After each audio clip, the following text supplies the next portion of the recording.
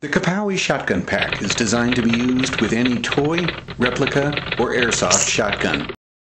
It consists of sound effects and video effects that can be used with your editing software to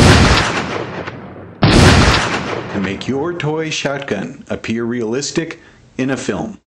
And the effects included can be used with both double barrel and pump action shotguns.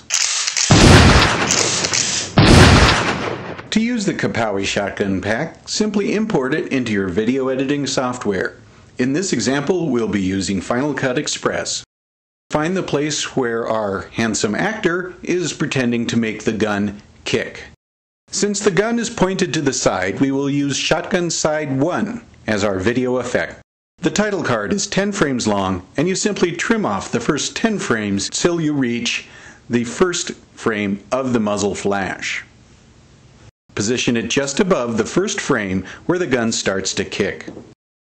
So far so good, but we will need to make the black transparent.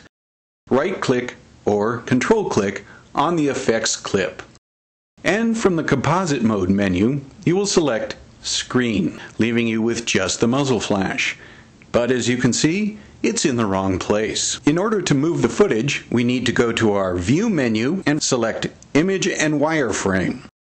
And this indicates that you can now move the footage, position it, resize it, turn it so that it lines up with the direction the shotgun is pointing. As you can see, our shotgun now has a nice looking muzzle flash. The only thing left to do now is add the all-important shotgun blast sound effects. Again, we go back to our bin and we select the sound effect, Shotgun Fire. We drag it down and we position it in the audio tracks, which are underneath the video tracks.